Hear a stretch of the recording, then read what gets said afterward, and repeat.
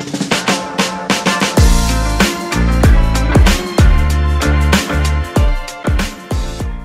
we're back, and we're with defensive coordinator from those years, Coach Mickey Matthews.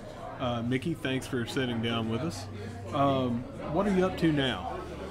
Well, I don't do anything, and I don't start till lunch every day. Well, that's great. So it's pretty good life. I try to do the same. No, I'll tell you what I do. I play golf every Monday, Wednesday, and Friday. The biggest decision I make every week is whether I'm going to play on Thursday or not. And sometimes that's a little taxing, you know, at my age. That's amazing. That's great.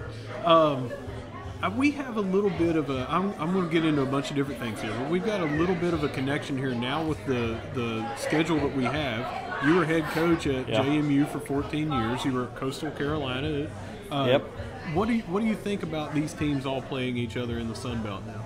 Well, I think the Marshall faithful, probably the best description I would make, be careful what you wish for, because you may get it, is they got it. Yeah. You know, they didn't like the other league they were in. And what this league is the Sun Belt East, is the old Southern Conference. Yes, sir. Southern Conference on steroids. Yeah. What it is. Is because we used to talk about when I was at Marshall, when an app was really good, and Furman, you know, in those days was off the scale good, and Georgia Southern had national championships, and that each game had one play that decided the game, and that was the difference between being 6-5 and 9-2 sometimes. The games were so close, so competitive, a lot of good football programs, and that's where they are right now at Marshall. I mean, Marshall could have a better football team than they had 2 years ago whenever they went to all these bowl games and be 500, because you're playing some football programs that are really good. They have a lot of good football. Old Dominion can play. James Madison can play. Coastal Carolina, you know, has a potential first-round draft pick at quarterback. I mean, you go through the whole league, there's a lot of good football players on all these teams. I think it's going to help attendance. I think it's going to help raise money. But the games are going to be very close, and you're going to lose some tight games against these people. Yeah, and I'm looking forward to it, actually. I grew up watching the Southern Conference days, and I loved that football. You were a part of that here as a defensive coordinator for the first time that I was watching. Favorite memory, I mean, is there anything that can trump the 92 championship, or is there one that's better? Or? Well, I could talk to you for the next week about all the memories I have about when I was at Marshall. I don't know if there was one.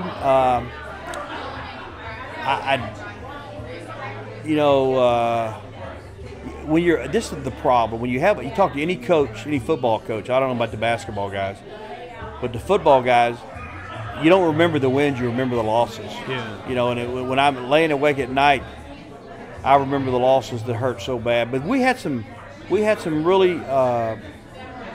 I know one year we played Western Carolina. You know, of course, everybody thinks they're terrible, but they had a great football program for about 2 or 3 years. And we were down at the half. We drove the length of the field to kick a field goal for the half, and then in the second half we dominated them to beat. And we weren't going to go to the playoffs unless we beat them. But I think probably winning the national championship was big. You know, we played Youngstown. The Boise State game out there in the semifinals just really ripped our hearts out. Yeah. We played on an old field, and Chris Parker, who's here tonight, Chris slipped in the open field about 4 or 5 times out there, or he'd have had 350 yards, because Chris was the dominant player in the nation and would have played for 10 years in the NFL if his knees could have stand the punt, because Chris Parker was a great football player. Yeah. So I remember the Boise State game. The Youngstown games were great. The Delaware games, we played. Delaware had a great football program in those days. I'm getting wordy already thinking about it. I mean, the Appalachian games were terrific. And I remember the last season we played over at Fairfield. You know, we beat Appalachian 50-0. And they were pretty good. And I go on and on. I remember them all. I would say this. The biggest memory I have of this group of youngsters, I know they're 50 years old, to me they're babies, was when we won the national championship in December. And then we go see, I guess, the governor of the state 2 months later. Of course, you think about it, we recruited for 2.5 months and started, and we got in the cars and drove over to Charleston to meet the governor. Mm-hmm. Well, when I was with those guys for 3 or 4 hours in, I guess, late February, early March, I had seen them, in 2 or 3 months, and I realized what great people they were. Mm-hmm. I knew then why we had won the national championship, because we had a great bunch of kids, and we won a bunch of games in the fourth quarter. I'm sure all the Marshall people watch us remember we won a lot of games. And I would say the other thing too. See, I'm getting wordy. No, not at all. Is the Marshall faithful really brought us home many times in the fourth quarter of all those games. I mean, you cannot imagine.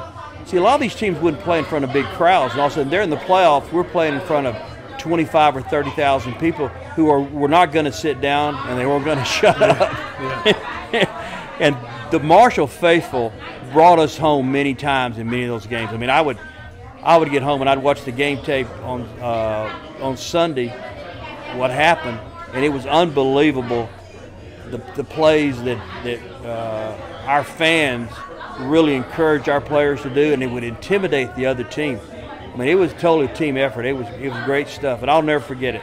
So when Joan C. Edwards, at the time it was just Marshall University Stadium, but when it was built, it had 28,000 those first few years. Yeah. And it was... Seemed like 128 if you did. Well, that was what I was going to say. It was loud. It had, I think, the fourth most capacity in the 1AA at the time. And that would be the equivalent of like Tennessee Stadium or Michigan Stadium and stuff like that. And we have always had a loud, passionate fan base, and that obviously has to come into play for home field advantage. I think that it will. I think it'll come back to answer your question. I think when we had a tremendous home field advantage when we were playing, and I think the other teams knew that. And it surprised some of them. But there's no doubt that the fans were, Lord have mercy, it was loud. I mean, they weren't going to let us lose the game, and we had to lose the game, and we didn't lose many. I think we won. Someone told me we won 65 games in 6 years or so. I don't know what it was, 5 years. I don't know what it was. So here's a stat for you. From 91 when the stadium opened through the 2002 season, there were 99 games here. Marshall won 94 of 99. Really? 94 of 99 in 12 years. How about that? Yeah. I never knew that. Yeah. But it was a team. I mean, and I've told many, it was a great time to be at Marshall. I mean, if you're like the kids that are here tonight, and we had a great coach. Jim Donnan was a great head coach. Chris Selfo, Brad Lambert, Tim Billings, Mark Gale. I'm going to leave some guys out. And we were a very close staff. We played a lot of golf together. We went out to dinner together. Our wives were friends. It was a really Edna Justice, our secretary. Heck, she was like an assistant coach. I mean, we absolutely really quick were very close, and I think that showed in recruiting. We got a lot of great recruits because our staff got players. So anyway, it was great stuff. Coach, thank you very much for taking time. No, thank you. You're good. Sir. It's good to be back. Yes, sir.